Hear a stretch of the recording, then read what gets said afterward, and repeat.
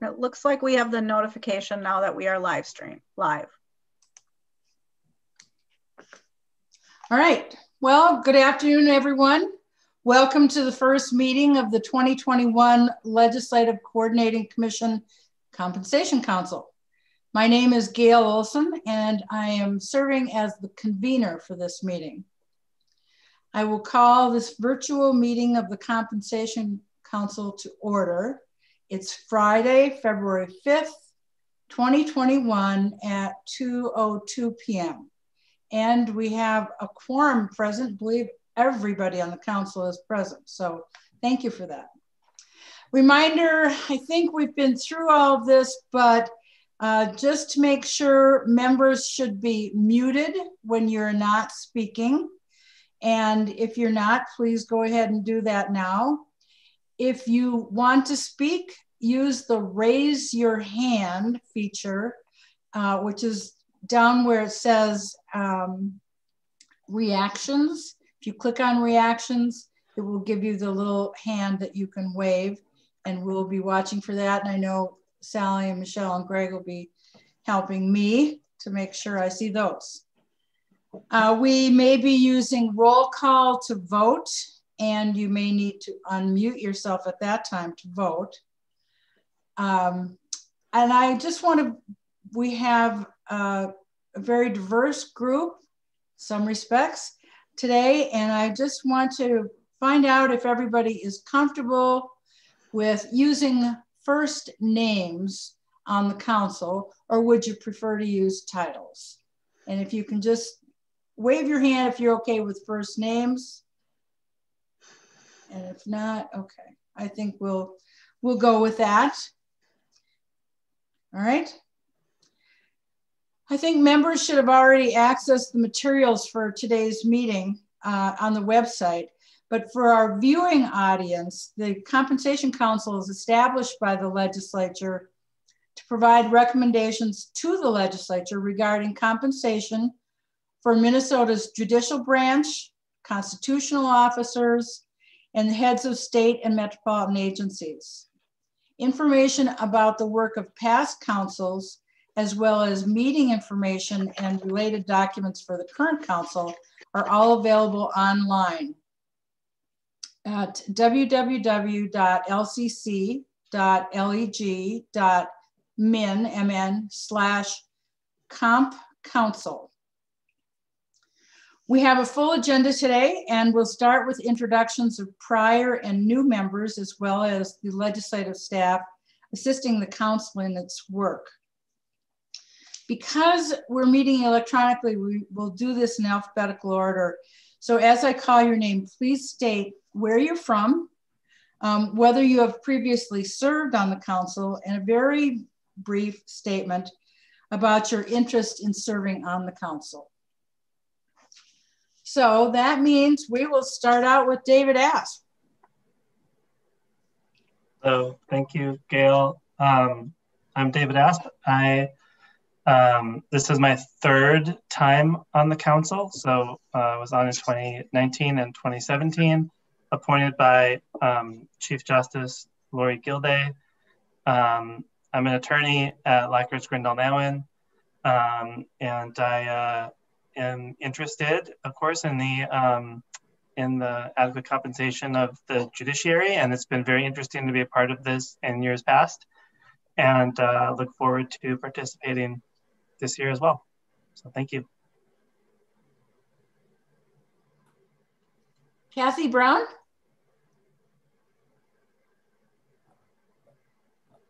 Yes, my name's Kathy Brown. This is my first term on this. I was also appointed by Chief Justice Lori Gilday. My experience is I've been at the University of Minnesota for nearly 30 years and recently just retired from the position of Vice President for Human Resources. I'm currently doing some teaching in the College of Education there. So I look forward to this experience and hope my human resource experience will be a contributing factor. Great, thank you. Richard Cohen. Hi, I'm Dick Cohen, and I'm appointee of the Chief Justice to the council this time. I had served previously a couple of go-arounds as a state legislator, and that was a number of years ago. And this year, I just retired from the legislature after, I think, 40 years in the place, and primarily was chairman of the Finance Committee, the Senate Finance Committee, for a number of years prior to that, chairman of the State Government Finance Division. So I've been in and around state government for many years and have been involved with the issues of compensation, relevant, whether it be judiciary, administrative, legislative. And so I have some experience on that end of it. Thank you. Annie Deckert. Good afternoon, Annie Deckert, City of Elk River and City of Fergus Falls. I have about 17 years of experience in economic development in both the public and private sector. Most recently, I was hired as the CEO of Greater Fergus Falls. It's a nonprofit economic development organization. I was appointed by the Chief Justice, and this is my third term, and I very much enjoyed being part of this process. Thank you. Thank you. Sean Dowse. Hi, I'm Sean Dowse from the City of Red Wing, just retired as mayor of the City of Red Wing. I'm currently serving as the chair of the Minnesota State Arts Board, been on the Arts Board for about 3 terms, and have been appointed to this commission. This is my first time by Governor Walz. I look at this as a continuing opportunity to serve the people of Minnesota, and I really look forward to that. And thank you. Thank you. James Fox. Hello, yes, this is my 3rd term. I was appointed by the governor. I'm from Little Canada. And my background is compensation.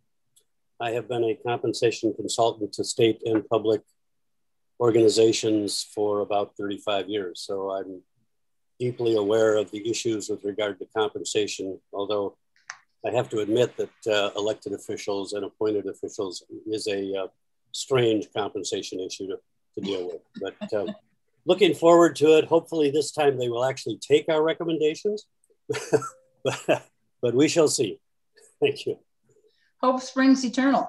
Yeah. Peter Gregory. Hi, good afternoon. Pete Gregory. This is my 2nd time serving with the council. The last time I served, I was in private practice, and now I'm an in-house attorney for Presbyterian Homes and Services. I was appointed by the Chief Justice, so of course I have some interest in the judiciary, but given my current role, with policy implications on my desk most of the day, I have interest beyond the judiciary as well. And I live in Minneapolis with my wife and 4 boys. Thank you, Peter. Noah Hobbs. Noah Hobbs, out of Duluth. I'm a former Duluth City Councilor, and I think my interest in this is we had to hire a chief administrative officer, police chief, fire chief, almost every department head. So making sure that we could still attract and retain the best and brightest to public service. And I was appointed by Governor Walz. Thank you, Noah. Samuel Kaplan.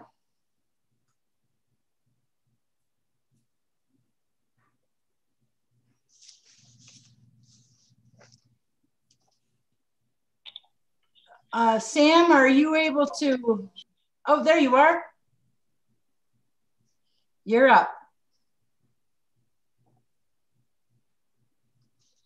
You have to unmute yourself. Unmute.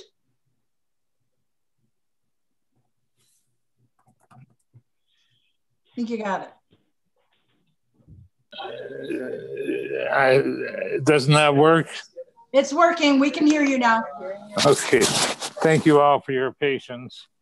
I practiced law in Minneapolis for many decades.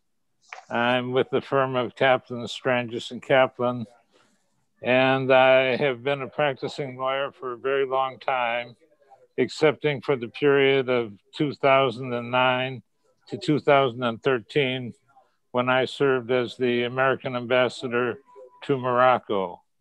This is my first tour of duty on the council. I care a lot about what people who are running the state of Minnesota are being paid and are being properly compensated. Thank you. Thank you very much. Amanda Matchett. Hi, I'm Amanda Matchett. I'm an Associate General Counsel at Infor in downtown St. Paul. This is my first term on the Compensation Council, and I was appointed by Governor Walz I did run for the Minnesota House this past year. I sit on the St. Paul Chamber of Commerce and the Minnesota Black Chamber of Commerce, and I'm really just trying to find additional ways to serve the community, and as a lawyer, you know, particularly the legal community, and bringing a diverse perspective to all of that. So I look forward to serving. Thanks. Thank you, Amanda. Kathleen Meyerly. Good afternoon. I'm a retired Mayo Clinic attorney living in Rochester, Minnesota. This is actually my third term on the Compensation Council. I served twice under Governor Pawlenty, and I have a very strong interest in a stable and sustainable salary system for our state elected officials and the judiciary. Thank you. Mr. Meyerson, I saw you earlier. Bob Meyerson.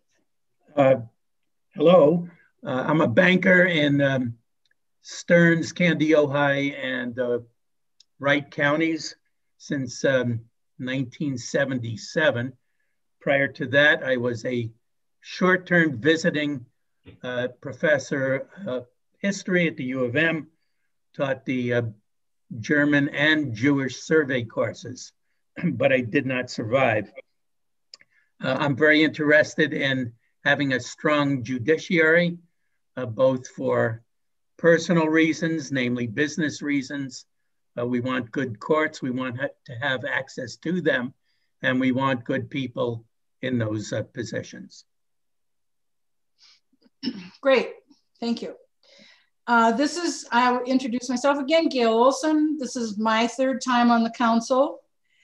I too am interested in the best government that we can provide to the state of Minnesota. And I think an appropriate compensation is key, one of the tools that we need to use to accomplish that. I'm a retired attorney, served about half of my career at the Attorney General's office under Skip Humphrey, and the other half as general counsel for the state colleges and university system. Scott Van Binsbergen. Good afternoon. I'm Scott Van Binsbergen. I'm from Montevideo in Western Minnesota. This is my first term on the council. I was appointed by Governor Walz. I'm a business owner, own multiple businesses and still do, and we have offices in Montevideo and in Topeka, Kansas. And my interest in this is to serve and to give back in any way in a positive manner I can. Thank you. Charlie Weaver. Well, good afternoon. This is my first term on this council. I'm excited about that. I was appointed by Governor Walz. My background is as a lawyer, legislator. I was a commissioner for Governor Ventura and Governor Pawlenty's chief of staff. So I'm got that background. And when I found out I could be on a committee with Dick Cohen and Sam Kaplan, I said yes immediately. So that's why I'm on this committee. Great, good, thank you. And Nick Zerwas. Yeah, my name's Nick Zerwas. I served 4 terms in the Minnesota House of Representatives during that time. Worked pretty extensively in the public safety, judiciary committees and looking at budgetary issues. Worked pretty closely during that period with the Chief Justice on a myriad of issues, including court security and security at the Supreme Court building itself, and there was some other Capitol complex security issues and some compensation issues. And so when the Chief Justice asked, I think you just don't say no. So I'm excited to continue serving in this capacity. Well, good. Great to have everyone here. It's wonderful to hear from each of you. Thank you. So now we'll move to the next item on the agenda, which is to elect a chair and a vice chair. And I will start off asking for nominations for chair.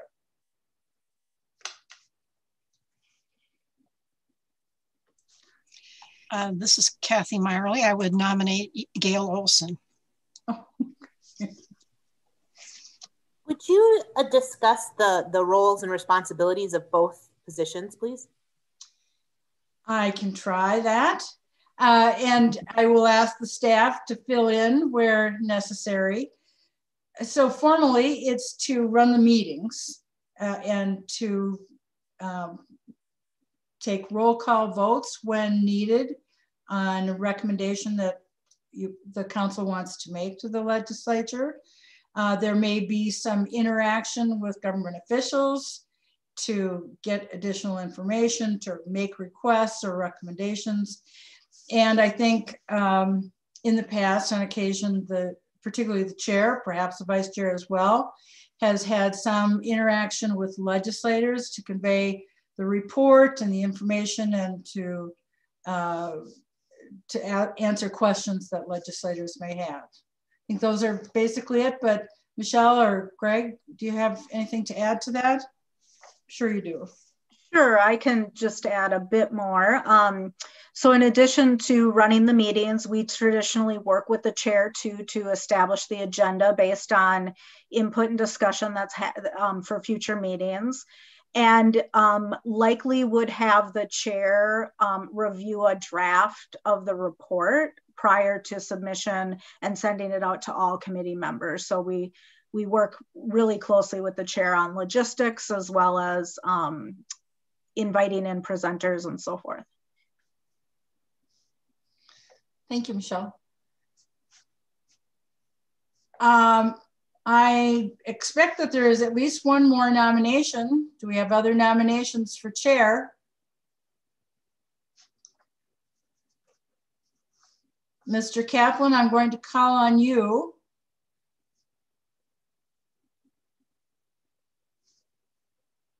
Sam? Is Sam still on? Can you tell? He's on mute and I can't unmute him. Oh, okay. Did I unmute now? Now you're unmuted. Yep, we can hear you now, Sam. I would like to be a candidate to be chair.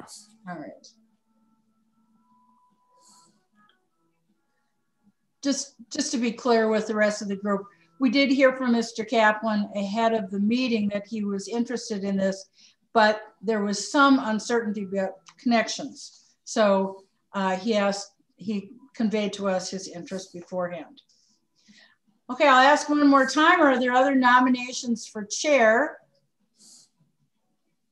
Hearing none, Michelle will take the roll call vote.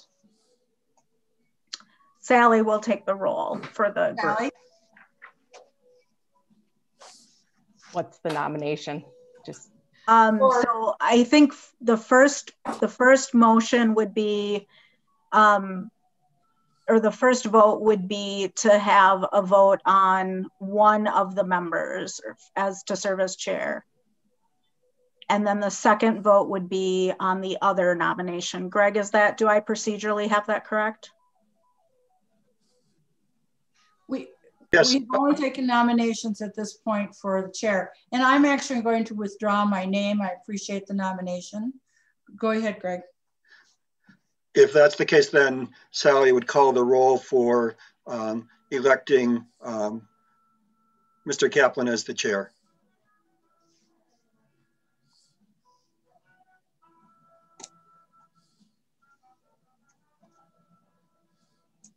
Ready? Yes, go ahead, Sally. Okay. David Asp.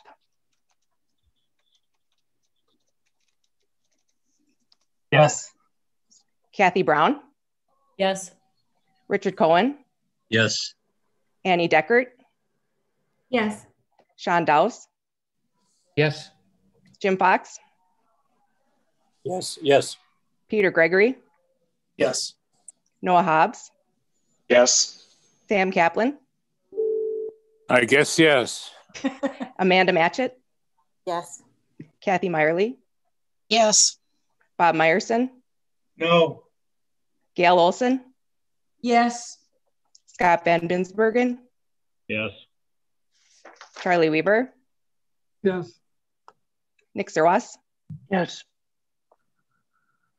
15 yes, 1 no. All right, Sam Kaplan is elected as chair, and I now hand the meeting over to Mr. Kaplan. Well, Ms. Olson, thank you very much. This is a very prestigious group. I'm very impressed and I'm very honored to serve.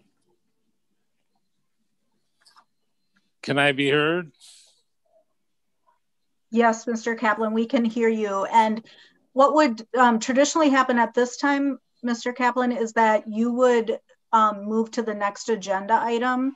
Which would be vice chair. A vice chair. And then depending on your preference, after the vice chair is elected, you could ask the vice chair to conduct the remaining portion of the meeting, or as chair, you could continue to conduct the remaining portion of the meeting. Okay.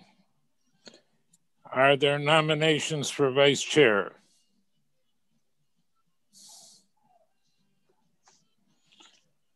I would nominate Gail Olson.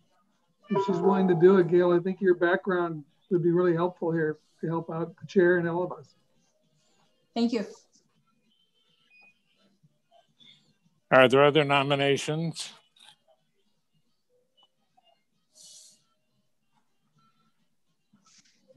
Are there other nominations? Gail, are you prepared to serve? I am. Without going through a roll call vote, can we elect Gail by acclamation? Is there any objection? Ms. Olson, members, if you could unmute your lines and you could do a voice vote. All in favor of Gail Olson being vice chair? Aye. Aye. Is there anyone in opposition? Ms. Olson, you're elected.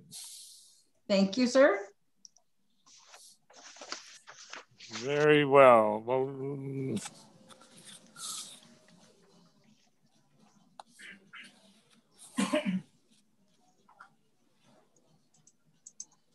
so, Mr. Kaplan, would you like to continue to convene the meeting, or would you like the vice chair? No, I'll continue. Okay, unless great. So now we're looking at Stacy Christensen, Assistant Commissioner of the Department of Administration. Are you with us, Stacy? I am. Thank you. Thank you for having me today. And I'm going to share my screen again. I believe you have a PDF version of the PowerPoint, but I will put it up on the screen as well. Sylvia, chair. Okay, I believe everyone can see the PowerPoint. So thank you for having me today. I appreciate the invitation to present on the Data Practices Act and open meeting law. This is probably going to be a bit of a review for most of you. If you heard either me or my colleague in the past. Members and guests. Nothing is more important to us than everyone's safety and well-being. Federal law requires you to keep your... Okay, I think that was not me. Okay, so as was mentioned, my name is Stacy Christensen, and I'm an Assistant Commissioner and General Counsel at the Department of Administration. And I'm here today to talk about the Data Practices Act and open meeting law. This is going to be a very high level overview. I'm probably going to go through this information fairly quickly. I'm going to ask that you save your questions until the end. I'll pause after I talk about data practices for questions, and then at the end about the open meeting law, because I can't see the raise hand feature when I'm sharing my screen. So if you'll indulge me in keeping your questions to the end, I'd appreciate it. Just wanted to give a brief little plug for the Data Practices Office, who is your statewide expert on the Data Practices Act and open meeting law. They are available to provide informal technical assistance on both laws, serving both the public and the government, including the legislature and the media. So the office is there to help on all questions of data practices and open meeting law. They have a variety of resources, including a website with a plethora of information on both laws. They do kind of 1-hour webinars, live webinars. They have PowerPoint trainings on the website, and information pieces available. The formal work that the office does is the staff assistance to the Commissioner of Administration related to her duties in issuing advisory opinions on both data practices issues and open meeting law issues. They also provide legislative assistance when folks are interested in amending either the Data Practices Act or open meeting law, acting as the kind of technical expert, and provide training such as I am doing today. So without further ado, moving into Minnesota Statutes Chapter 13, which is the Minnesota Government Data Practices Act. Why is this important? I think all of you are probably aware of our Data Practices Act. This is Minnesota's version of Freedom of Information law combined with a Privacy Act. So if you're familiar with the federal government, the way that they treat these laws, they have a different kind of FOIA law, which is public access, and a privacy law. In Minnesota, we combine both of our laws into one and call it a Data Practices Act.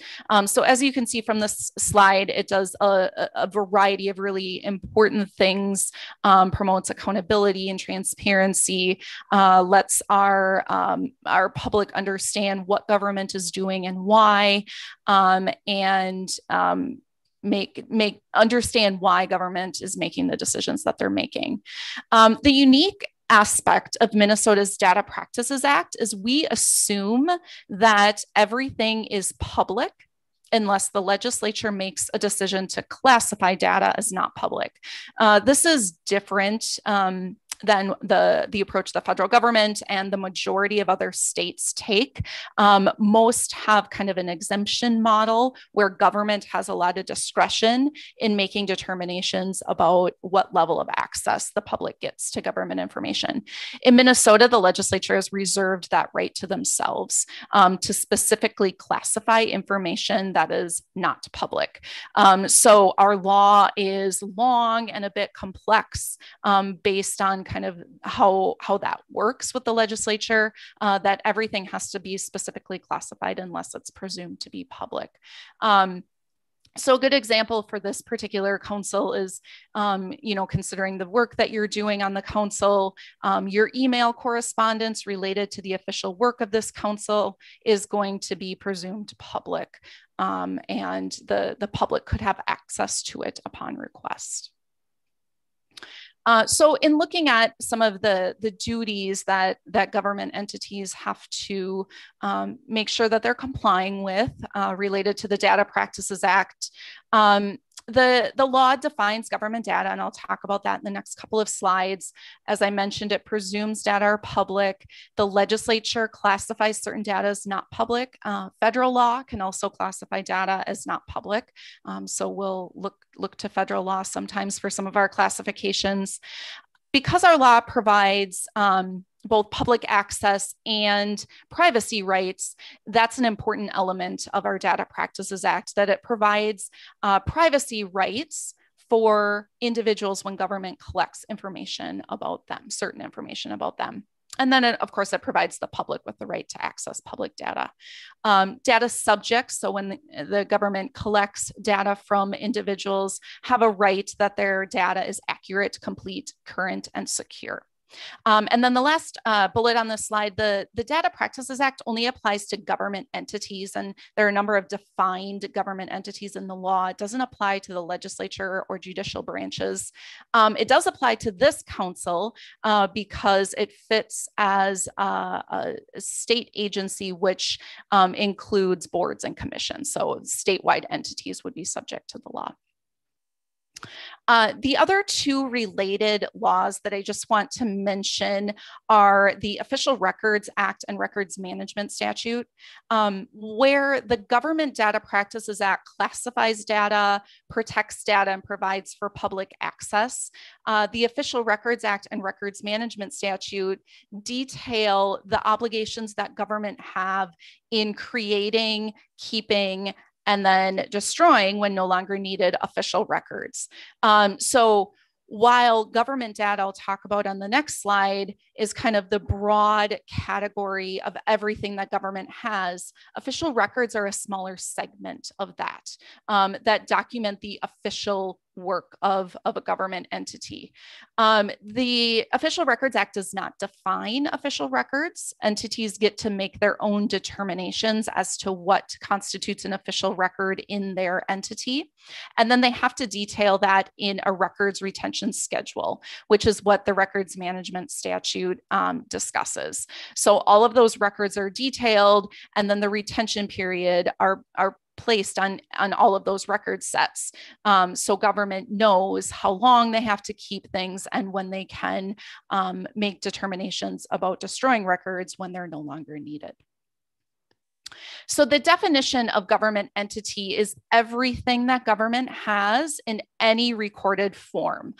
So it can include video and audio, photographs, emails, anything that's recorded in some form is government data. The only thing it does not include are mental impressions or thoughts. Believe it or not, that was something that was litigated at one point many years ago. And the court said, no, it actually has to be put into some sort of recorded form to constitute government data. So it's everything really that government has. This is the classification scheme that the legislature made kind of put into place for our Data Practices Act to work. So when I talk about classifications, it really means, is something public or is something not public?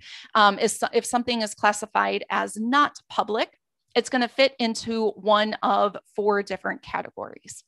So public is easy to explain. Public data is available to anyone for any reason.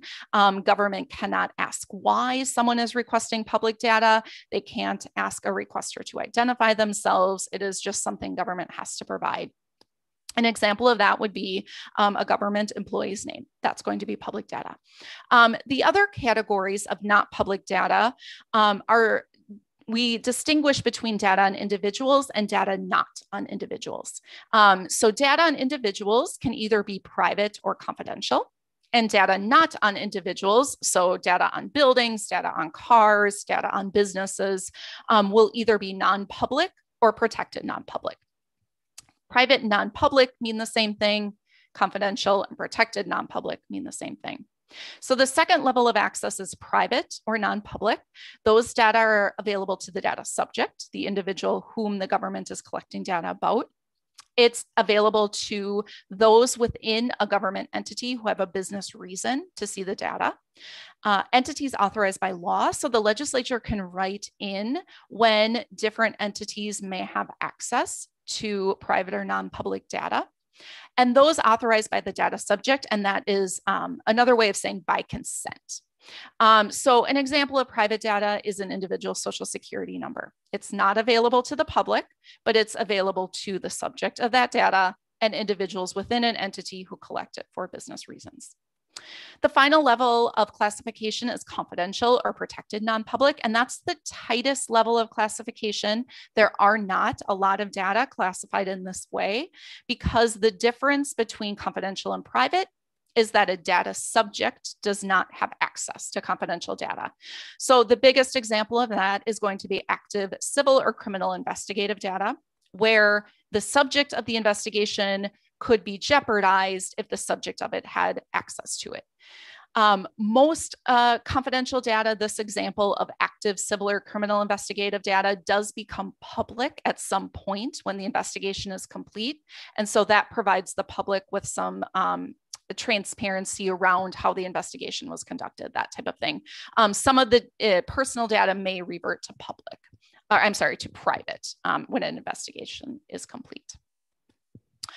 So what are kind of the general duties related to the Data Practices Act? There has to be a responsible authority for data practices. That's going to be the individual that is ultimately responsible for all of the decisions around government data. The responsible authority has to appoint a data practices compliance official. That can be the same person as the responsible authority, but it's two positions. The data practices compliance official is kind of the go-to person if people have questions, if people are making data requests, that type of thing.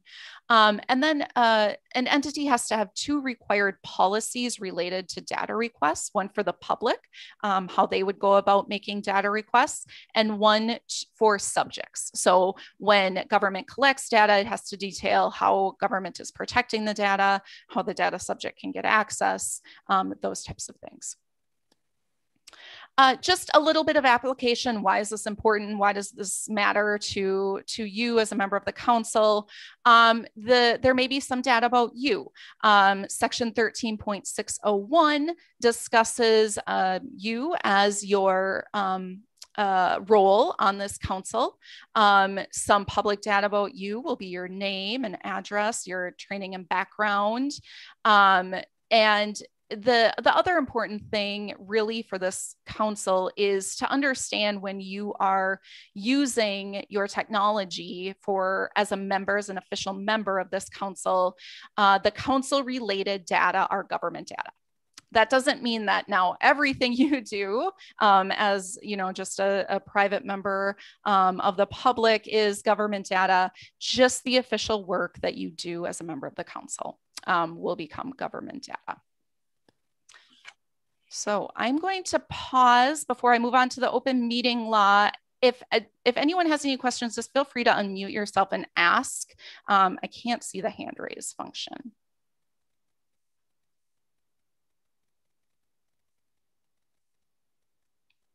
Okay, I will leave time at the end for questions if you didn't get yourself unmuted in time.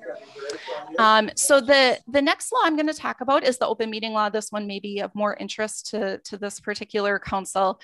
This is Minnesota Statutes Chapter 13D. These are the key discussion topics that I'll cover, which groups and meetings are subjects, the types of meetings, closed meetings, which is probably not going to be applicable very much to this particular council, and some special considerations. The open meeting law, unlike the Data Practices Act, is very short. It's only a few pages, and most of the requirements of the open meeting law have actually been detailed by the courts through litigation. So while the Data Practices is long, the open meeting law is short, but certainly raises some interesting questions, even though it's not long in length.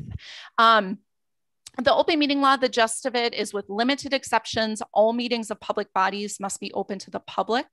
The public is available to attend open meetings. The public does not necessarily have a right to speak at open meetings. The courts have been clear about this, that your right to attend is limited to that. So meetings subject to the open meeting law, the open meeting law does not have a definition section. So the courts have gone ahead and defined some of the issues and terms in the open meeting law. So meetings subject to the law are based on a ruling from 1983 by the Supreme Court called the quorum rule.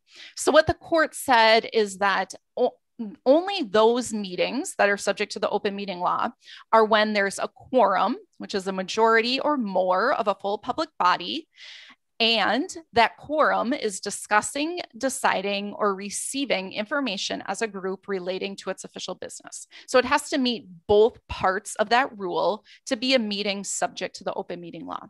If it doesn't meet both of those parts, it's not a meeting. So for example, if you have a 10-member public body and 2 or 3 of those members are having a discussion about something, even if it's related to official business, that is not a meeting subject to the open meeting law. There would have to be a quorum or more of individuals of that public body discussing for a meeting to be subject. Types of meetings, you can have regular meetings. So these are just your regular run-of-the-mill meetings where you set the schedule and that schedule is on file.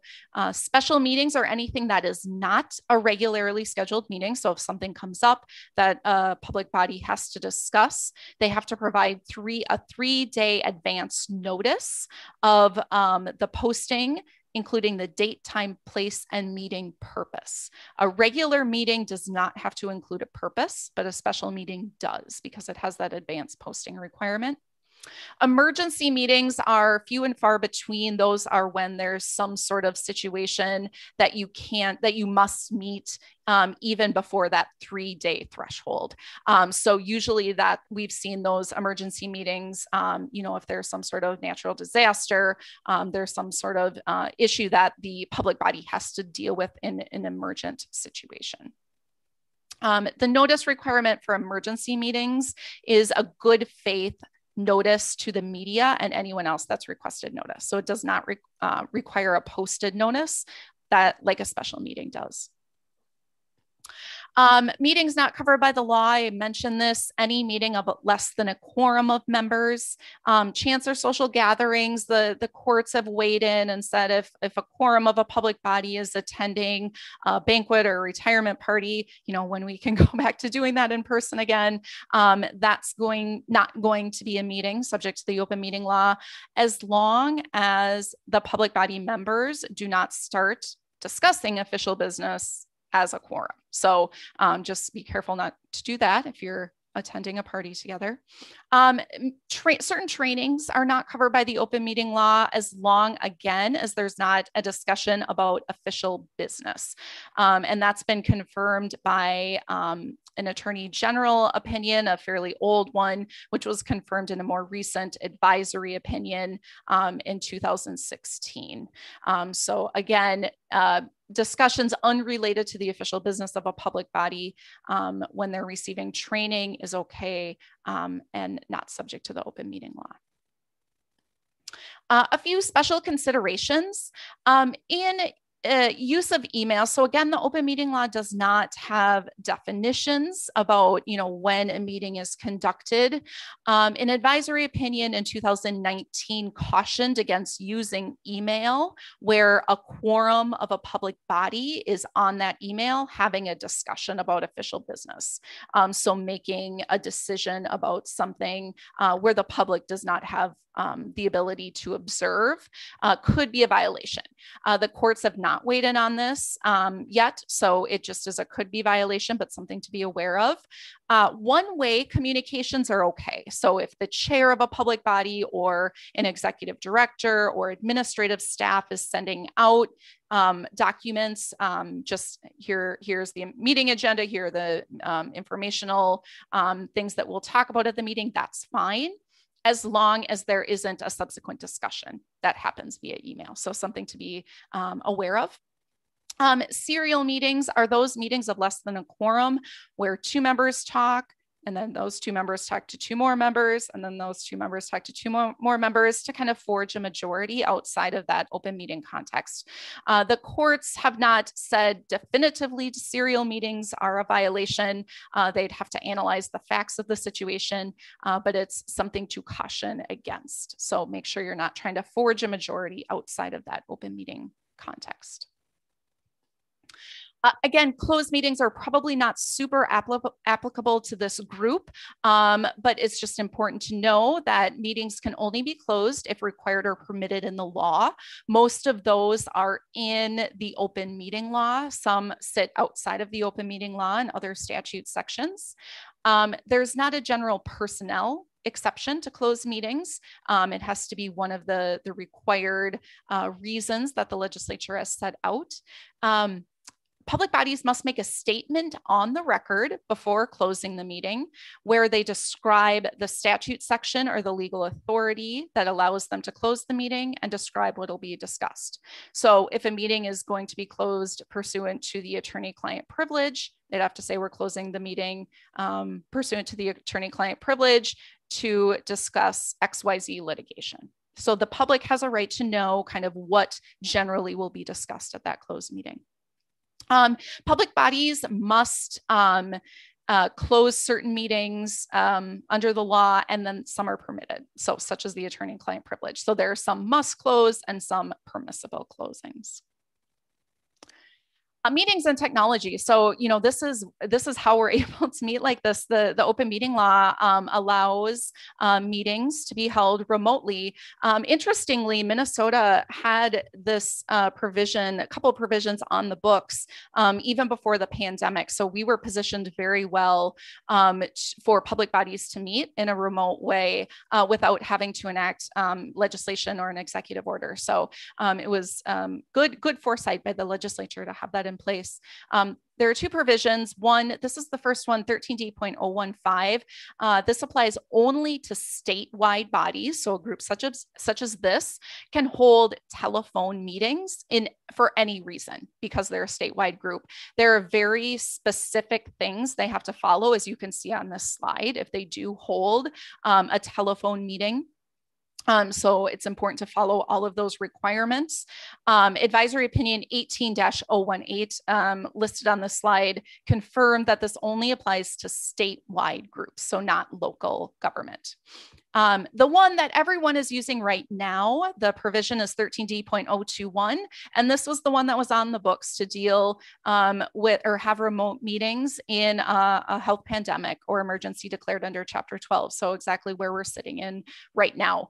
The requirements are not as stringent as the telephone meetings. So the requirements are everyone has to be able to hear and see one another. One member of the entity has to be in the regular meeting room unless unfeasible. So in a pandemic, that is highly likely that that's unfeasible, and votes have to be taken by roll call. So as you already witnessed, your votes have to be taken by roll call.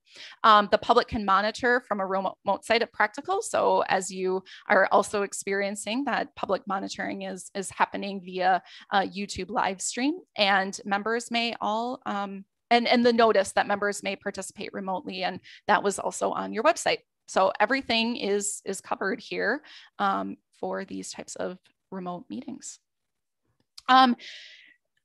There are penalties and remedies for violating the open meeting law, an intentional violation. So this has to be intent to violate the law. There's personal liability. 3 separate intentional violations. Again, these are all court proceedings, so someone would have to sue to enforce any of these penalties. The important thing I think on this slide is there's no reversal of a public body's actions taken while violation of the law. So that's pretty, the courts have weighed in on this. There's no kind of remedy to reverse an action that was taken in an improperly closed meeting. All right, and then finally, the interaction of the open meeting law and data practices.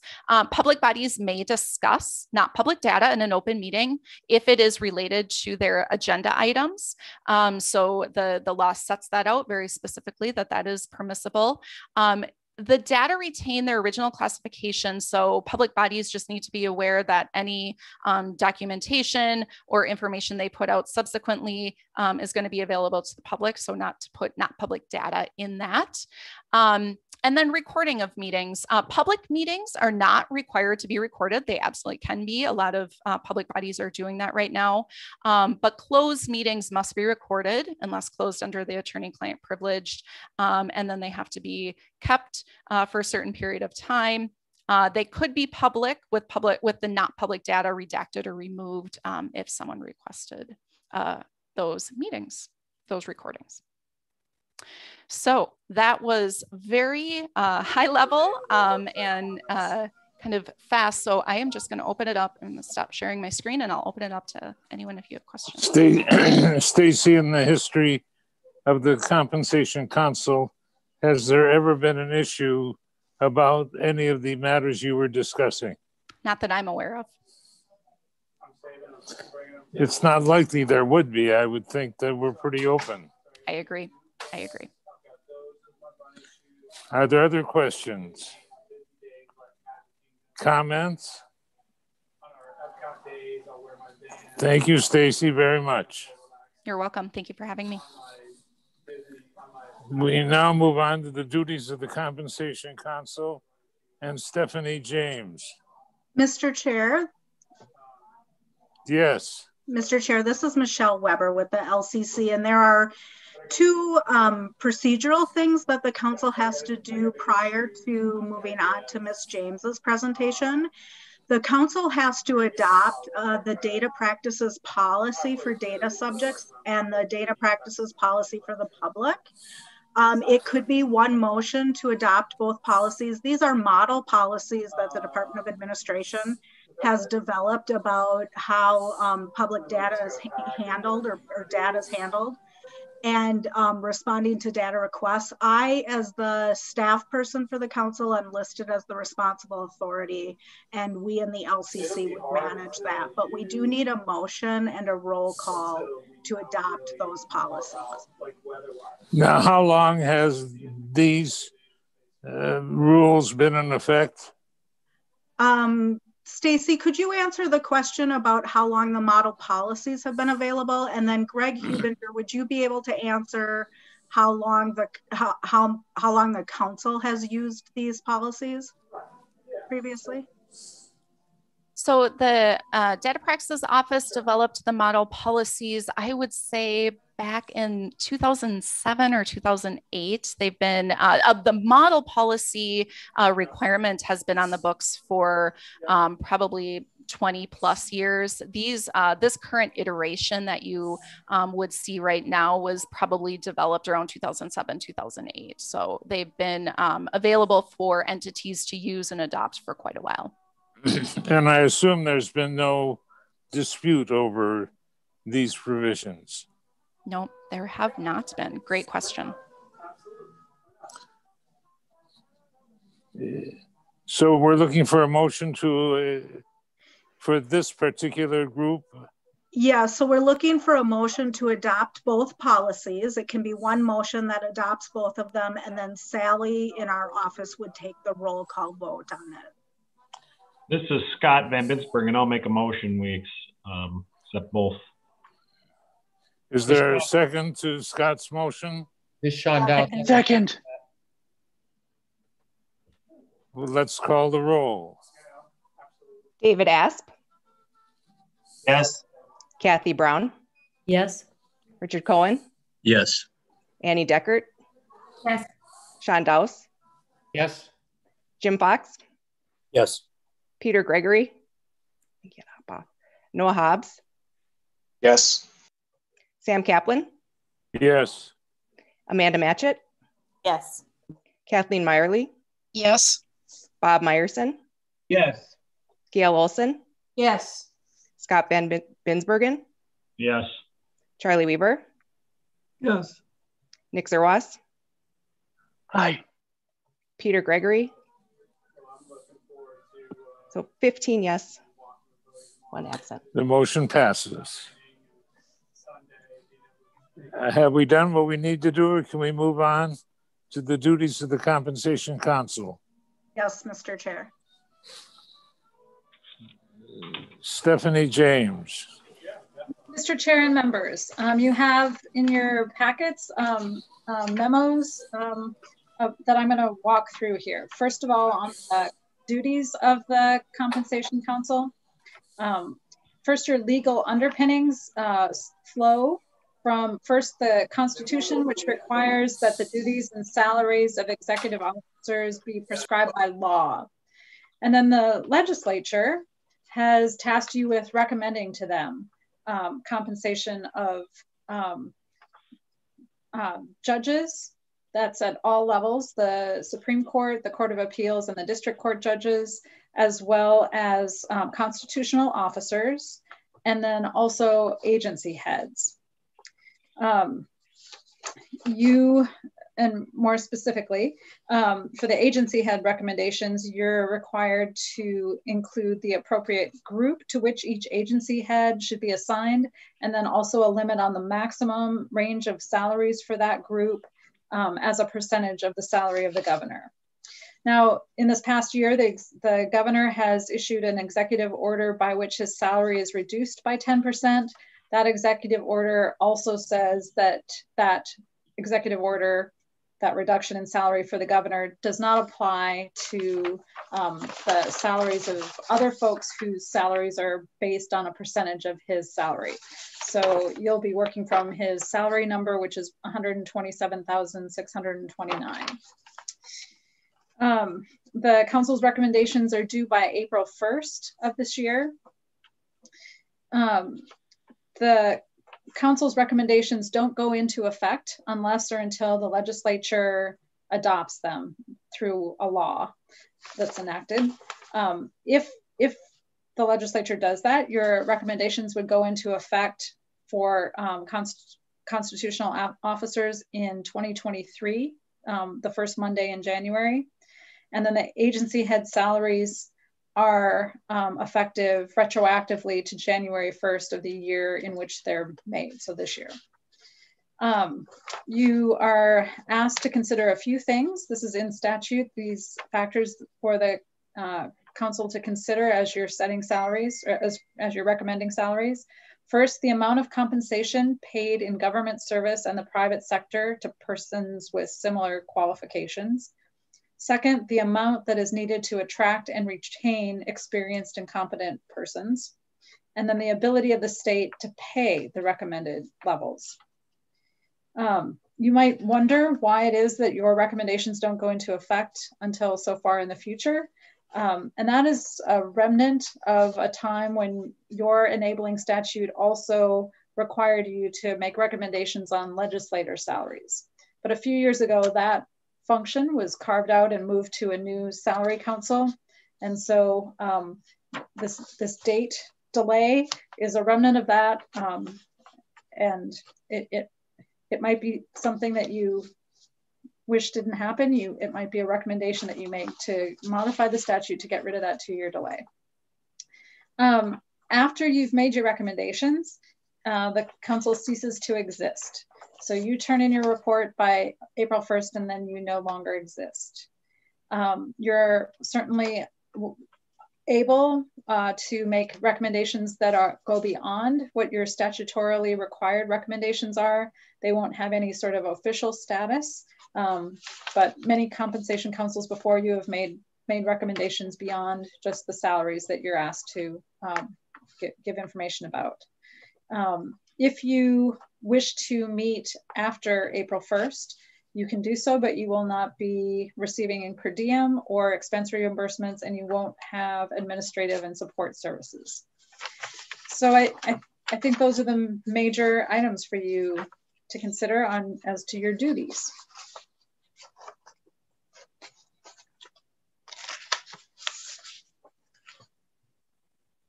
Are there any questions about that?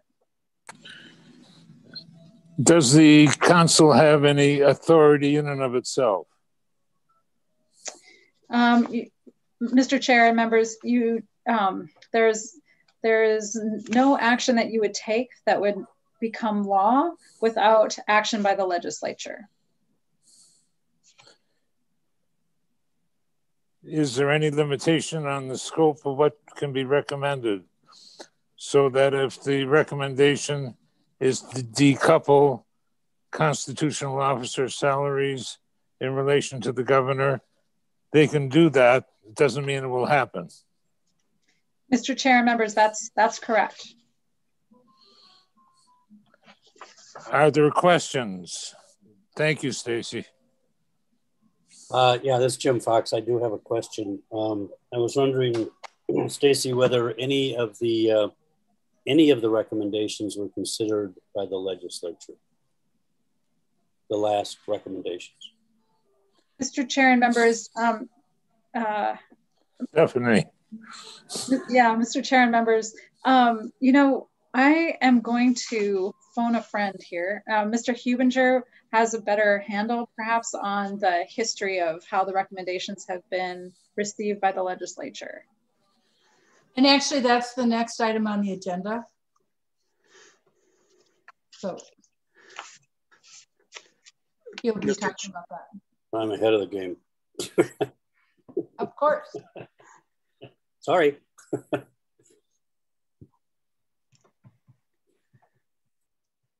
Well, then let us move on. to the overview of the prior recommendations. There's no action required concerning the duties of our council. We can talk about both items 4 and 5 together. This is Greg Hubinger. I'm a staff person with the Legislative Coordinating Commission, and I've been in that capacity working to support the work of this council for many years. This year I'm helping in assembling some of the data that you might need. I'm going to just go through some of the information from other councils and some background information that might help inform you in your work. I've shared my screen, which is a listing of the recommendations made by the previous council. This might help set the stage for you to understand the environment in which you're working to make recommendations to the current legislature. 2 years ago, the governor's salary is the same as it is now, $127,600. The council 2 years ago recommended a number of interim increases with a final salary of $166,000. That would be effective in January of 2022. That recommendation was not acted on by the legislature. For the other constitutional officers, which are in law are set as a percentage of the governor's salary, there were various interim increases recommended by the 2019 council with final salaries that would be effective in January of 22.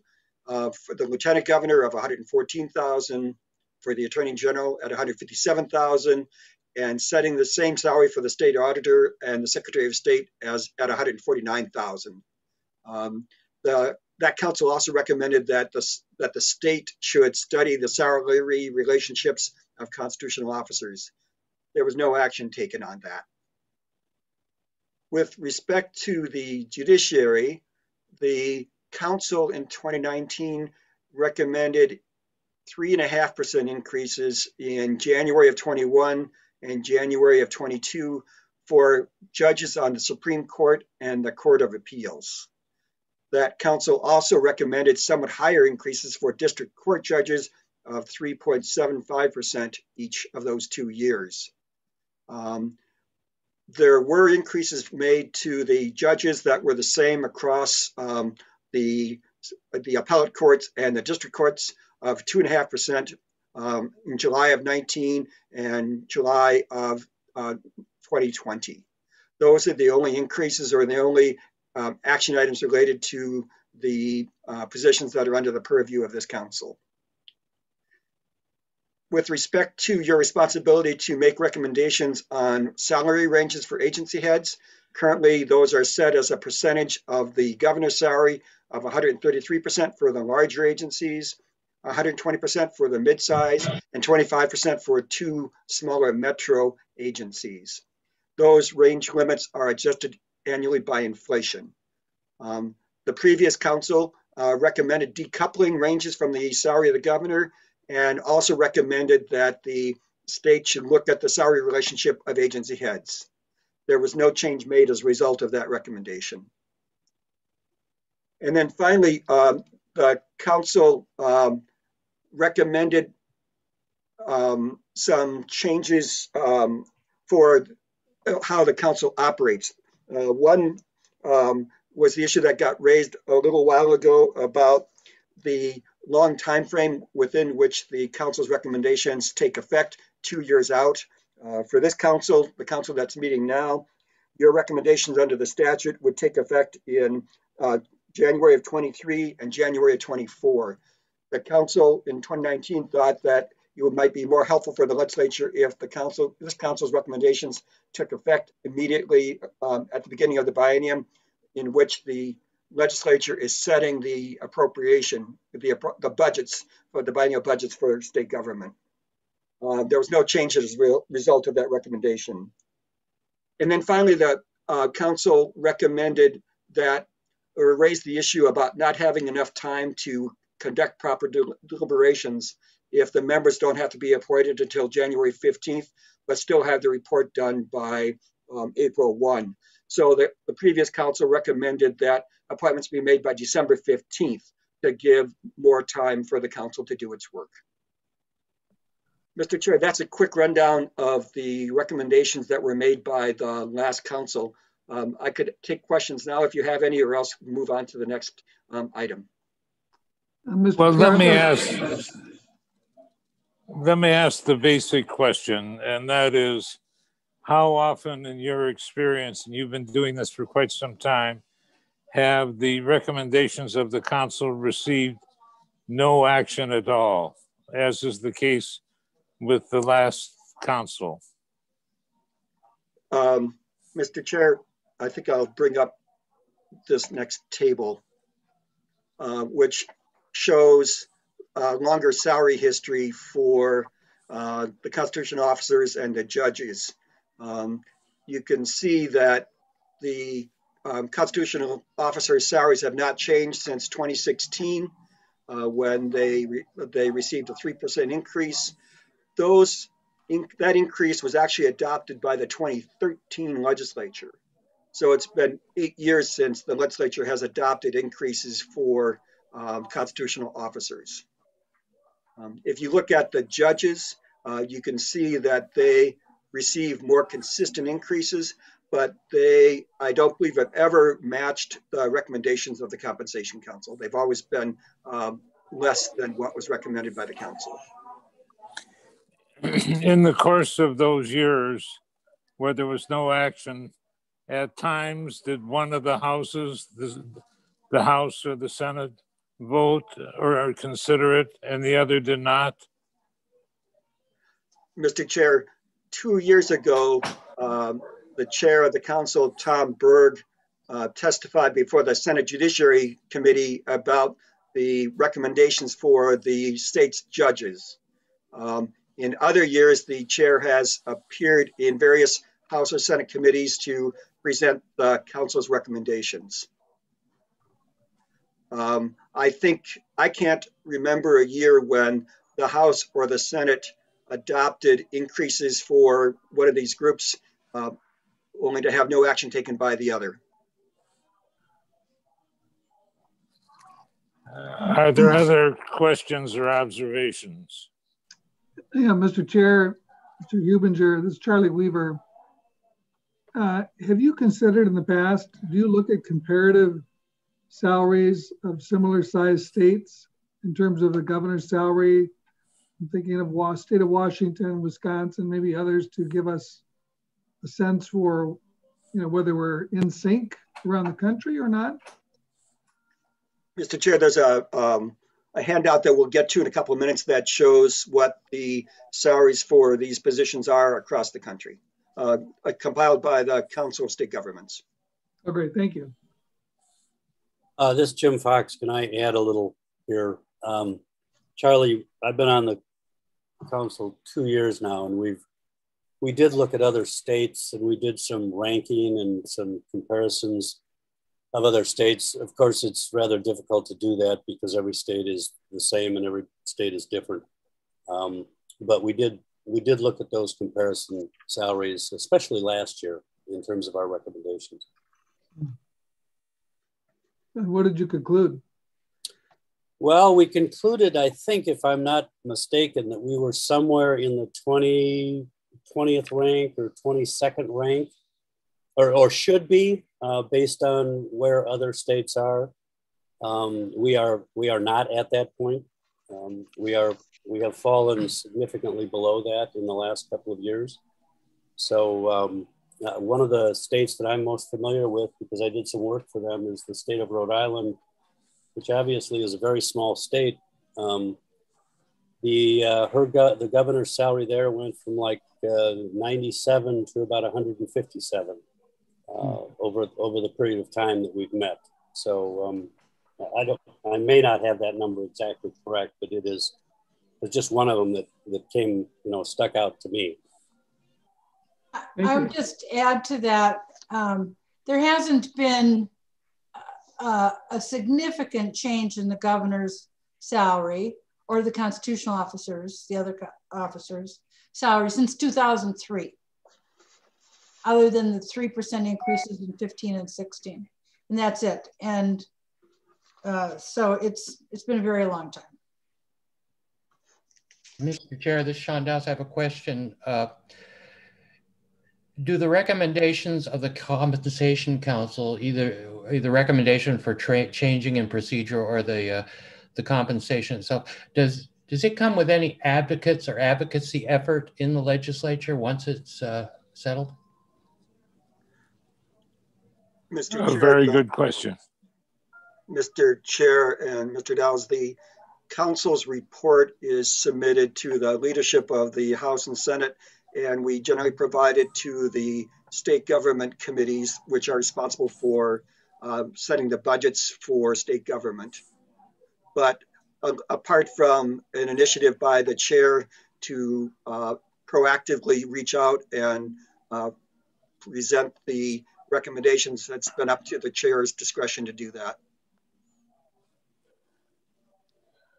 Thank you. But it doesn't automatically go to the legislature for consideration.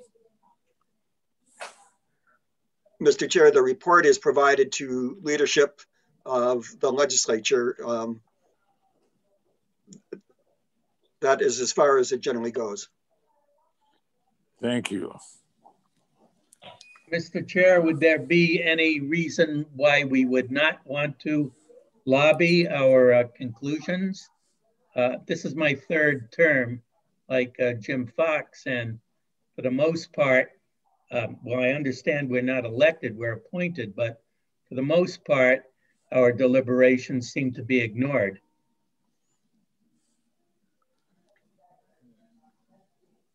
Dick Cohn, do you recall recommendations being brought to you in your capacity over at the legislature?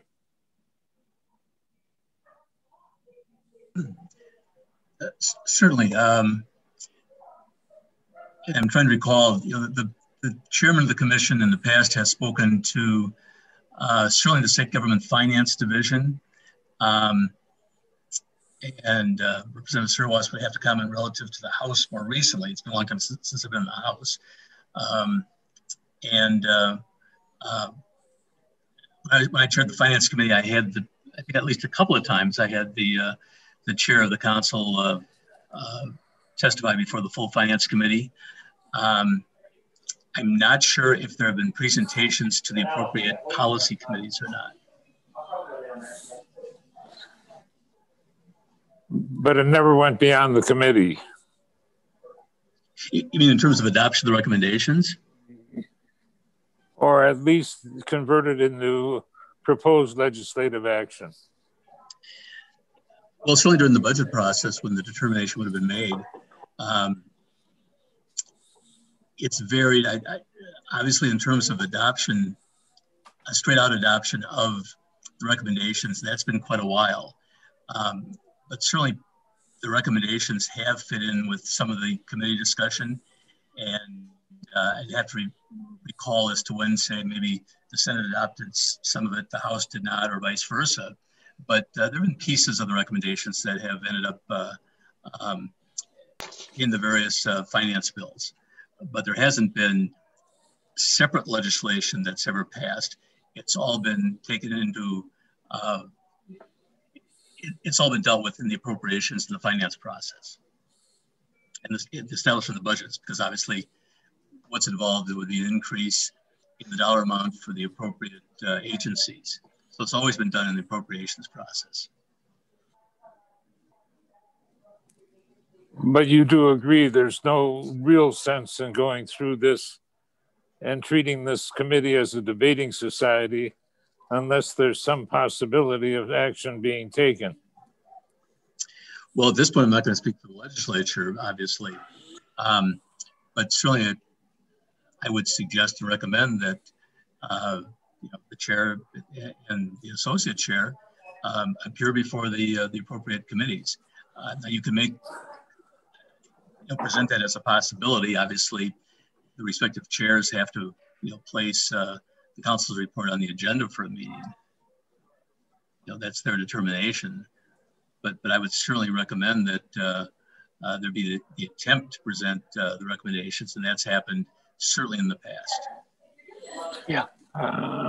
Are there other observations? Greg, have we covered what you would want to cover? Mr. Chair, the last element is the recommendations regarding agency head salary ranges. I noticed that Representative Zervas has his hand raised. Well, Mr. Chair, if I can just piggyback on what Senator Cohen was saying briefly. By all means.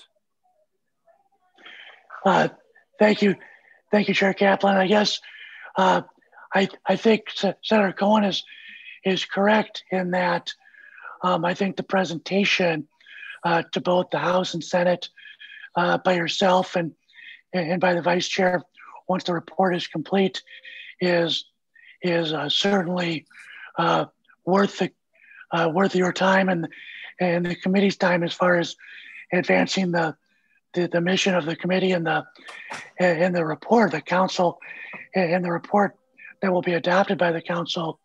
You know, that being said, Senator Cohen is correct in that each of these recommendations that are in a bundled report will then go to each jurisdiction's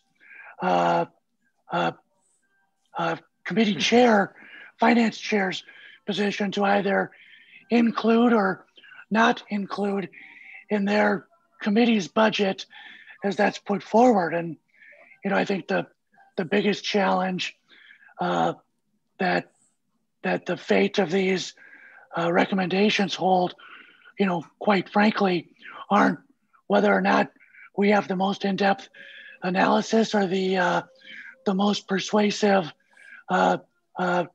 presentation on our recommendations. But I think the biggest thing that will have a direct impact on how seriously these recommendations are taken are the budget forecast that's released as part of MMB's February forecast at the end of February that will predict whether or not a looming budget deficit continues to exist for state government. I think that will have the biggest impact on where these recommendations, as they're adopted by April 1st, the fate that they may have at the legislature. Greg, in your experience, has there been any occasion when the governor or the Chief Justice has testified along with the chair of the council before the legislature concerning the council's recommendations? Mr. Chair, typically the governor doesn't testify directly before the legislature. I don't know if, and I'm not aware of his staff having done that. Typically, the Commissioner of Minnesota Management and Budget might present on compensation for these officials as the chief budget officer for the state. I'm not aware of the role of the Chief Justice. Later in your meeting today, the state court administrator is testifying and he may have some information about that piece. Good. I do know, just very, Chair Kaplan, just very briefly, I do know that in years past of serving on the Public Safety Judiciary Finance Committee, that Chief Justice Gildea has testified during the judicial branch's budget presentation and advocated for a salary increase for the judicial branch.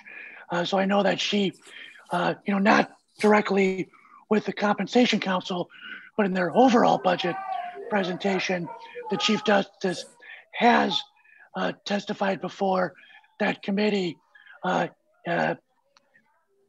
seeking a raise for the judges that serve in Minnesota. And Mr. Chairman, if I might. By all means. So just to follow up on that, the Chief Justice Gildea is a very strong advocate for the courts, but and testifies before all all the appropriate committees. But that's not a first. As best I can recollect, all the Chief Justices have testified in the past. I can't go back decades ago, but certainly over my experience in the legislature, I think all the Chief Justices have testified at one time or another. And again, some more strongly than others, but they've all testified. Thank you. Stephanie James, Mr. if Chair. you're still with us, what is the origin of the deadline of April? Mr. Chair and members, the deadline is late enough to allow you all to have done your work, but early enough for the recommendations to be considered with the budget, the final work on the budget. And Mr. Chairman, could I just follow up with Sure. a very quick question? Ms. James, I assume it's a little bit early for committee deadlines at this point. Mr. Chair and members, yes, I have not seen committee deadlines yet. Mr. Chair, this is Michelle Weber. And there are 2 members who have their hands raised using the features in Zooms. I just wanted to make sure that you were aware of that. I'm not. Call on them. Ms. Meyerly and Mr. Meyerson. Yes, thank you, Mr. Chairman. The comment I would like to make relates to the work that we're doing. And I think it's important to remember that we need to do this work to document where we should be with adequate compensation for our elected executive officers and the court. It is frustrating that I'm pretty sure, even going back to my terms of service in the early 2000s, the legislature has never fully adopted the council recommendations. But by doing our work, we document where it should be, and that to me is a very important function, irrespective of whether the recommendations are adopted. Well said. Another hand was up. Yes, Mr. Chair, Mr. Meyerson had his hand up. Mr. Meyerson. Mr. Chair, while most of these recommendations are budget matters, the last one, the time frame, that just seems to me so reasonable, and it wouldn't really cost anything, and it would improve our ability to fulfill our mission. So I would hope maybe they would, do these recommendations have to come in as a package, or is there some way for the time frame recommendation to be considered separately? Ms. James? Mr. Chair and members, there's no reason that they all have to come in as a package. You just have a deadline by which your work has to be done. And of course, a recommendation about the date change isn't part of your statutory mandate. So there's no reason that couldn't be furthered separately. And then I just wanted to point out that the statute requires you all to present a report or recommendations on these salaries. So there's that to consider. Yes, but it does diminish the enthusiasm of the council when the recommendations are not considered year after year. Mr. Chair, fully appreciate that. Yeah. Greg, have we talked about your salary survey? Mr. Chair, the next item is to talk about the salary ranges for agency heads, which is another part of your council's work. We were going to have defer to Marta James from the House Research Department to talk about the policy issues there, and then I was going to talk about the data. Let's do that. Thank you, Mr. Chair and members. My name is Marta James, and I am a legislative analyst and attorney with House Research. And I'm just going to go over very briefly the agency head salaries. Those are handled a little bit differently by this council. And again, there's memos distributed with the materials for today that goes into this a little bit more. So the council is also responsible, like Stephanie mentioned, for making recommendations on the ranges of the salary for the heads of state and metropolitan agencies. And then if enacted into law, they would go into effect January 1st, 2021. So there's a couple of things at play with the recommendations. The recommendations are based on a maximum range that's a percentage of the governor's salary. And then the recommendations also include which group an individual agency head or metropolitan head fits into. The statute provides for 3 groups. I think Greg mentioned that there's group 1 is the big agencies. A lot of the agency heads are going to fall into that group. And that group is the maximum is set as at 133% of the governor's salary. I will note, though, that that is also adjusted for inflation each year. And so the amount that is in effect right now as the maximum is higher than that. So that's for 2021 is 185,759. So the ranges that this council would recommend to the legislature, if those are adopted by the legislature and go into effect, then the actual appointing authorities need to set the salaries themselves. And so for most of those people, that's going to be the governor, who hires and fires the agency heads. The governor then makes a recommendation within the range of what the salary is actually going to be. And then that salary also has to be adopted by the legislature. So first it goes to the LCC, and there is a subcommittee on employee relations set up for this purpose to either approve or not approve that salary. And then ultimately that goes, like I said, to the legislature. And just like with the constitutional officers and judges, it's up to the legislature whether or not those are actually adopted. And then I think Greg is going to go over in a little bit more detail what this has looked like over the years. Greg? Yes, Mr. Chair, I'm just going to share a document again. So this is a spreadsheet that shows recent history of salaries for heads of state agencies. I would point you first to about halfway down the page where we show the salary ranges that Marta was just talking about.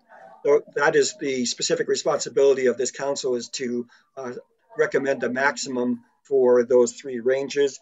As Marta has mentioned, those ranges are set as a percentage of the governor's salary, but then in addition, they are indexed by inflation. So for most agencies, the current limit is $185,000, roughly $800. The mid-sized group is $167,000, and the small group for the metro agencies is not indexed and has remained at $31,900.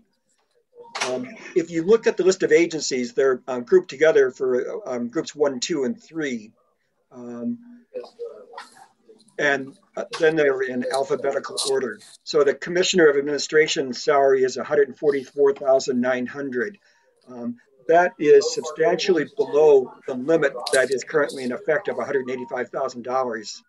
So the governor could propose up to a $40,000 increase for this commissioner and be within the limit that is currently in law. As you can see, salaries for commissioners have not changed since July of 2015. Neither Governor Dayton nor Governor Walz has proposed increases since that time. So the legislature, as Marta mentioned, has to approve these increases, but there haven't been any proposals made to increase those salaries. Mr. Chair, that's the information that we have on agency heads.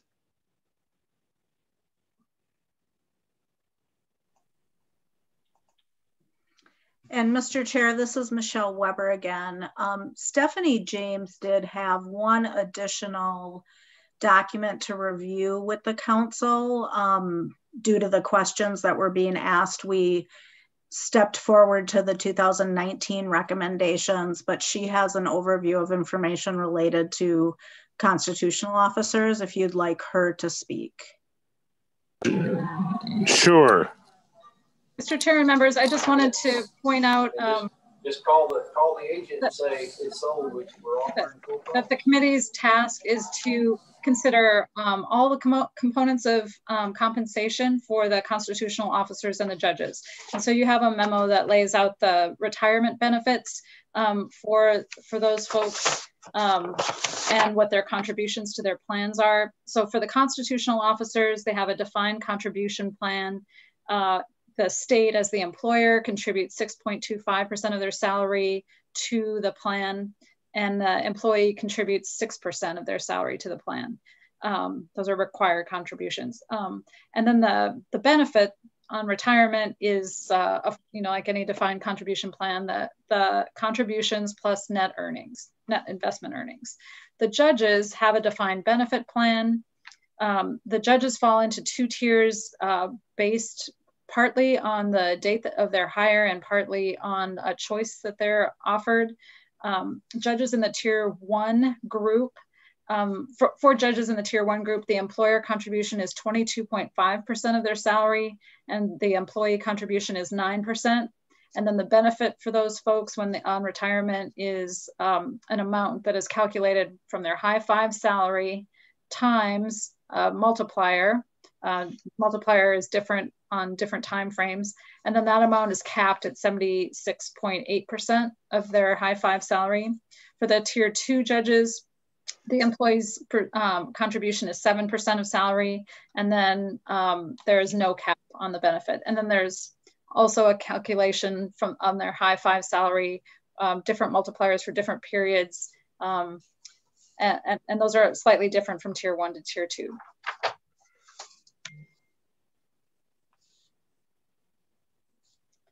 And that was all I had on that. I just wanted to point out that you're considering full compensation, including retirement and insurance benefits.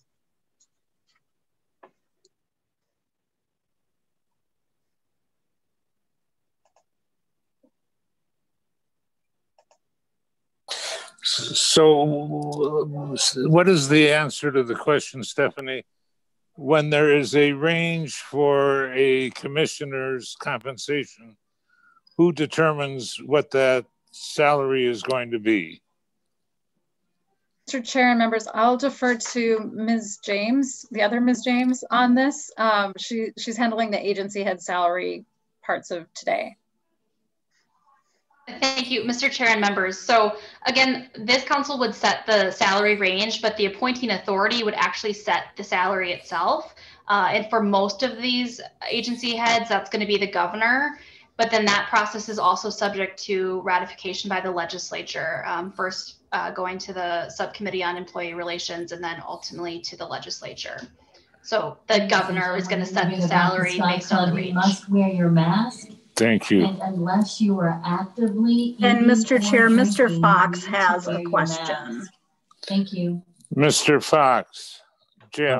Yes, Mr. Chair, thank you. So I forget who was presenting this on the judges, but I've got two questions. How many judges are included in this these retirement plans, tier 1 and tier 2? And then the second question is, how many of those judges are currently in tier 1? I'm assuming that that's the older version of the retirement plan. Mr. Chair and members, I have part of that answer. I don't think I quite have all of it. There's currently working 173 judges who are in tier 1 and 149 in tier 2. And then I also know that there are 298 retired judges. That's a combination of tier 1 and tier 2, and I don't have a breakout of that, but we can get that for you. No, the 298 is not the issue. It's the how many are currently in tier 1 and tier 2. So thank you. Are there other questions?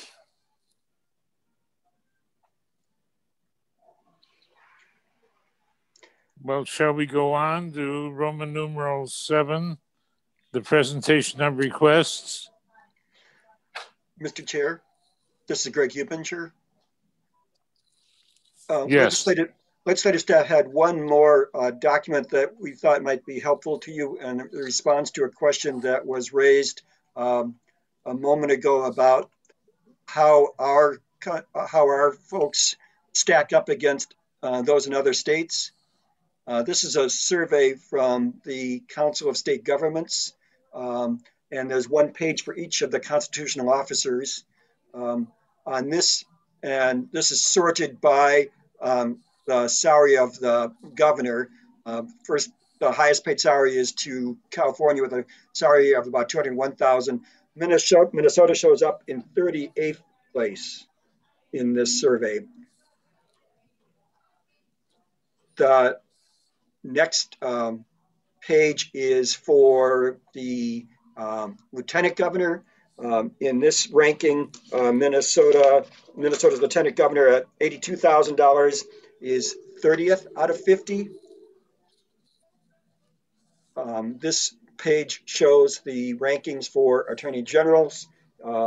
For attorney generals across the country, Minnesota's attorney general is paid $121,000, and that is ranks at 32nd.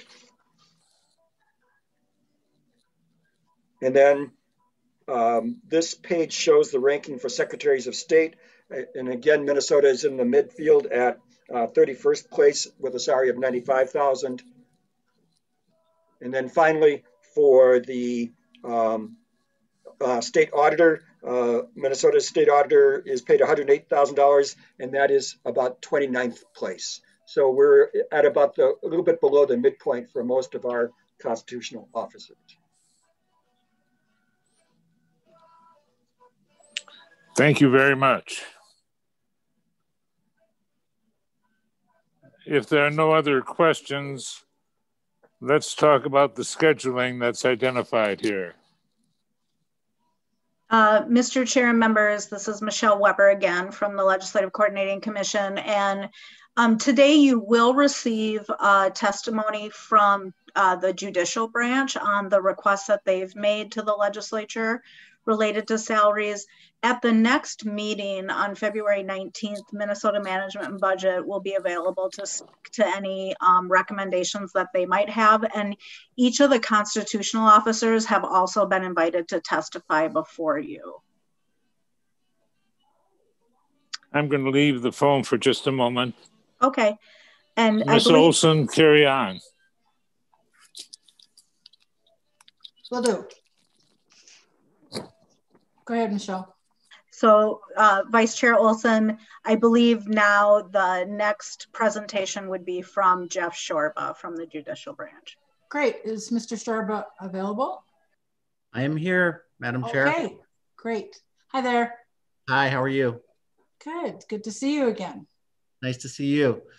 So good afternoon. As I said, my name is Jeff Shorba. I'm the State Court Administrator for the Minnesota Judicial Branch. And I was asked to appear before you today to provide information on the Judicial Branch FY fiscal year 22-23 biennial budget request as it relates to judicial compensation increases. So before I do that, I just want to take a quick minute to explain how we come up with our biennial budget request. We have a Judicial Council, which is our administrative policy-making body for the branch, and it's responsible for developing the biennial budget request. It's chaired by the Chief Justice. It's comprised of 25 members, 19 judges, and 6 administrators. And they have put together this request. They considered many important, worthy proposals brought forward by our judges and staff across the state. And ultimately, the funding request Judicial Council approved includes really only the highest priority budget issues facing our courts, as determined through lots and lots of discussion. So I think you have a handout which goes over the request, but just from a high level, we're asking the legislature for $17.7 million over our base budget, which is about a 2.4% increase over our base. And the request really tries to do 3 things. One is recognize that this is a very tough economic time right now. And also recognize, however, that our judges and staff, especially during this pandemic, are doing some really important and hard and difficult work. So in the first year of the biennium, fiscal year 22, we're basically asking the governor and the legislature to hold the branch harmless while the state sort of wrestles to try to get out of this pandemic. So the only new funding we're asking for in the first year of the next biennium is the employer share of unavoidable healthcare increases. So the judicial branch goes along with the executive branch. The executive branch negotiates what it's going to cost for health insurance for our employees and judges. And the employer share is estimated to go up by Minnesota Management and Budget. So in the first year, we're only asking for that increase that we'll have to pay, no other new money. In the second year of the biennium, we're seeking funding for compensation for our judges and staff at the rate of 3% increase, in addition to that health insurance increase that I just talked about. I think it's a hopeful budget that maybe in the second year of the biennium, things will be a little better, but a realistic budget in the first year that we have some tough times and we want to help the governor and the legislature figure out how to balance the budget. This request doesn't ask for everything we'd love to get money for in the courts. And we had a lot of internal debate about what to ask for and came up with what we consider sort of a modest increase of 2.4% over our base. So we recognize the legislature has a very difficult job. We were very pleased to see that the governor has included our request in his budget submission to the legislature. So we'll continue to talk with our funding committees in the House and Senate about the request. So I just want to conclude by thanking all of you for inviting me here today, and also thanking you for your service. You have to make some very important recommendations, and I appreciate having sat in on the beginning part of your meeting about how difficult sometimes that is to make very good recommendations and then possibly not see them come to fruition. So we in the judiciary appreciate all of your work. Thank you, and I'm certainly available for questions. Thank you, Mr. Sharp. Oh, there we go. Sam's back. Okay. Jeff, on February 19th, we're going to hear some testimony from a representative of the Minnesota District Judges Association. Will they be saying much the same thing as you've been saying? Yes, they are supportive of this request for the next biennium to wait on salary increases for the second year. I'm sure they'll give you lots of other information about what they're gathering from around the country. And I know they have an economist who's done some work for them. But I think in this biennium, we're all unified behind this request. Thank you. Gail, I didn't mean to interrupt you.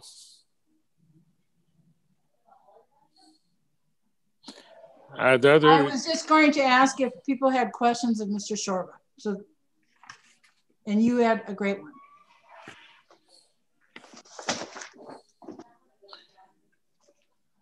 I've got a question for Jeff, Mr. Chair.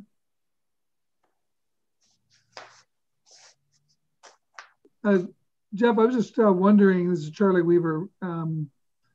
So we're going to get I was going to ask you about comparative data like we had with the constitutional officers. Will we get that at the next meeting then? Yeah, I thought we had submitted some comparative data that the National Center for State Courts put together as to where our judges rank right now. I can give you that briefly in summary form. Right now, our Supreme Court justices rank 24th in the country. Our Court of Appeals judges, 22nd. And our trial court judges, 25th in the country. So if you haven't already gotten this survey, I will make sure that either myself or Janet Marshall get it to Greg so that you can take a look at it in detail. I assume that includes benefits as well as compensation? It's just compensation. Just compensation. Yeah, just compensation. Okay. Thank you. Are there other questions? Thank you very much. Thank you, Mr. Chair.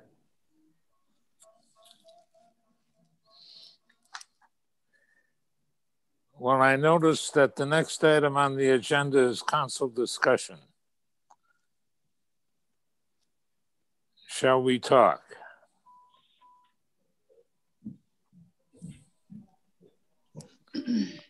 Is everyone tired? Mr. Chair, this is Sean Dawes. I do have one question. In our instructions by statute, it says the amount of compensation paid in government service and the private sector to persons with similar qualifications need to be considered. Are we going to have some kind of comparison between public and private qualifications for the governor, stuff like that, that if there are equivalencies in the private sector relative to the governor and those wages?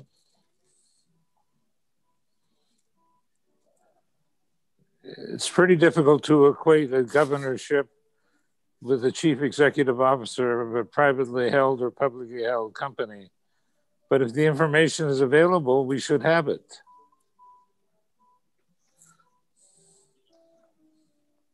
Mr. Chair, I think in the past we have spoken anecdotally about the salaries, for example, of large nonprofits. There's little benefit in comparing to large corporations because of the great differential. But we have looked anecdotally at some of those kinds of salaries, but we don't have one document to produce for that. It is interesting, Gail, just in the time span of this various pile of material from 2003 on, the private sector has increased dramatically, but so has the nonprofit sector. Mm-hmm. It no longer is the orphan in the group.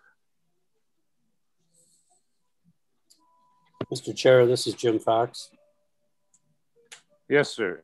I think we discussed this a couple of years ago, but just from my experience in looking at not-for-profits, private sector, publicly traded organizations, if the comparison categories that you're going to look at, I mean, normally you say, well, what's the revenue or what's the budget of the state in comparison to a private sector organization? And where you may get comparable budgets and comparable size of employees, the compensation in both not-for-profits of similar size and publicly traded organizations is going to be so outlandishly different than what the governor is paid, or any governor in any state is paid, that it, while it may be informative, it isn't very instructive. Mm-hmm. That's artfully put.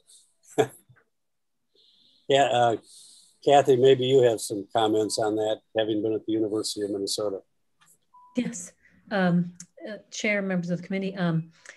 The question that I had is, a lot of times at the university, we would think about where we ranked in the Big Ten, and not wanting to be at the bottom, not necessarily thinking we had the resources to be at the top.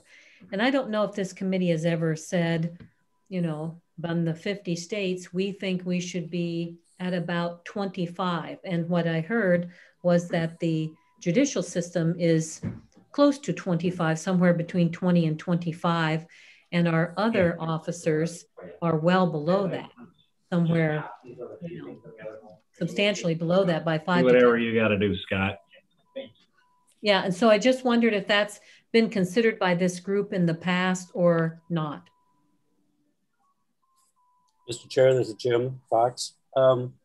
We did some comparisons last time with some population figures, some number of employees within the state governments, and I think there was some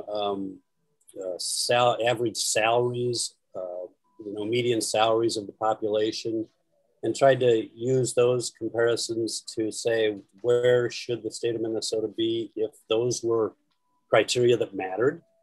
And that's where we came in at the, about the 20th mark as a recommendation or somewhere in that.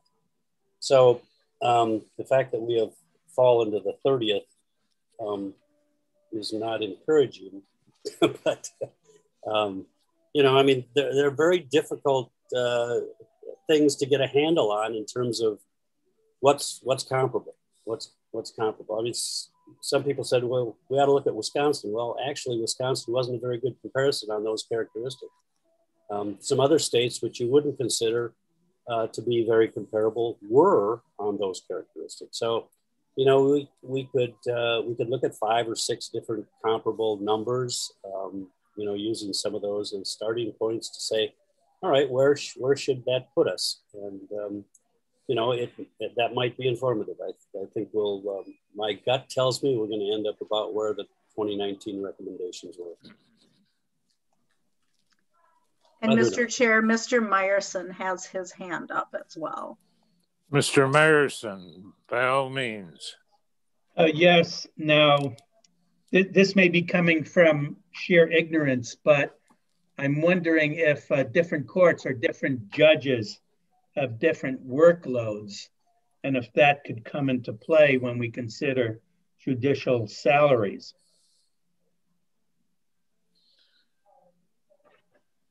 Well, I think I've always managed to avoid all litigation, so I'm not an expert on that.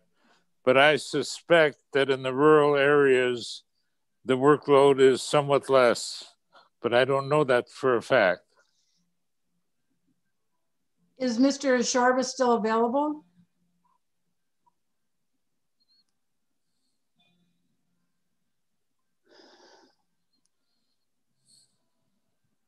Mr. Chair? Yes. Do we know if Mr. Shorba is still available and whether he could answer that? I heard your question, but I was waiting to hear from Mr. Shorba. Mr. Chair and Vice Chair Olson, it looks like he has left the meeting. Okay. Although I will say that it's probably a better question asked of the representative of the District Judges Association. I think that's right. We did discuss that in prior councils, and I don't think it correlates necessarily to rural versus urban. And part of that is just the ability to shift workload within different regions. So I think it would be helpful to be able to ask them that.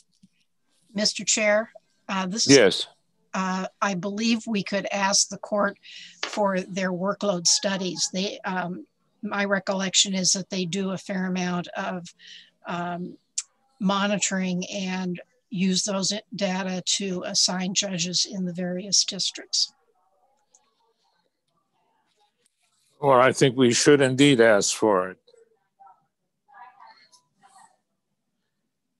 What you can tell is running through my head is the notion of getting all this done by April 1st and still having an impact on the legislature is daunting. And that April 1st is a strange date.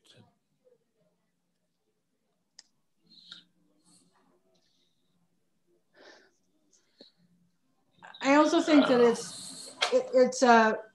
it's worthwhile to explore whether there's an uneven caseload, whether this body would want to make a recommendation to the Supreme Court about how it should determine how to pay every judge, I think is another question. They clearly have done it by categories. Excuse me. So that might be, I'm thinking that might be biting off more than we can chew. Given the time we have, you're probably right, Gail. Mr. Deere, can I just make one other point? I want to point this out because I think it was salient the last time around. The proposal we made to the legislature last time was for increases that would still be lower than a straight inflationary increase would have provided those offices, except in the auditor and secretary of state categories, which are very low. So just to note that we have lagged way behind inflation aside from other salaries in other states and so forth, other comparators?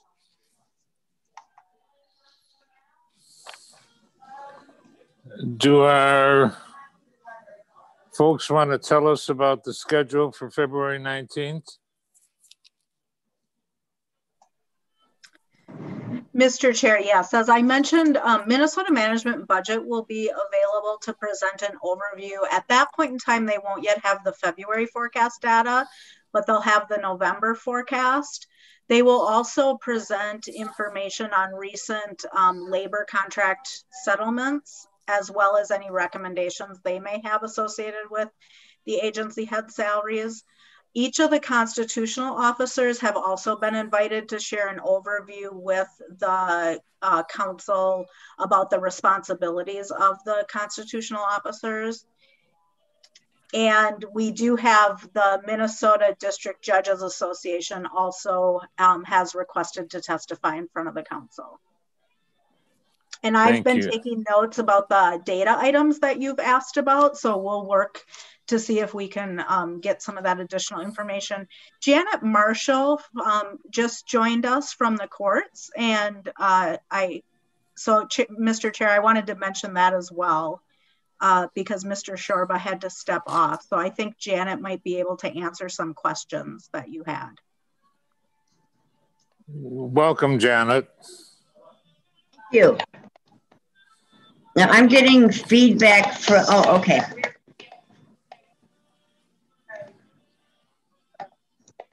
Are you there? Yes, I am. Okay, so the question was whether judges in the metro area had a bigger or harder workload than judges in greater Minnesota, I think. Sort of, yes. Okay, and I would say, yes, we can provide you with our weighted caseload study, which measures the workload of judges throughout the state. But we have always said that a judge is a judge no matter where you are. And judges in greater Minnesota, to some extent, have to know many more areas of the law than judges in, say, Hennepin or Ramsey, which are assigned to a specific case type. So we've always said they all work just as hard, and they all have to be just as smart as each other. And you don't take account of differences in the cost of living. Ladies and gentlemen, this is a gentle reminder that face masks are to be worn and we never at all have. times. The only time we're asking that you not wear your face mask is when you are actually eating or drinking. Thank you. I thank all of you for allowing me to do this in this very clumsy fashion from a World Club where I'm told every 10 minutes to put on my face mask. But I just wanted to add, we're happy to provide our most recent weighted caseload study to Michelle, and I did just send Michelle the National Center for State Courts, which is comparable to the National Legislators Organization, their latest report on the comparison of judges' salaries with other states. Thank you. You're welcome. Are there other comments? Gail Olson, thank you for your graciousness.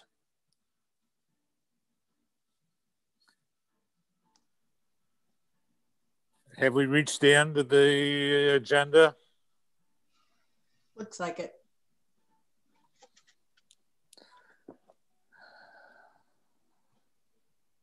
So, Mr. Chair, I believe now a motion to adjourn the meeting, and the next council meeting will happen on Friday, February 19th. Is there a second? Second. All in favor? Aye. Aye. Aye. Have a very good weekend, all, and thank you to the staff and people who know a lot more than we do. We appreciate it very much. Bye-bye.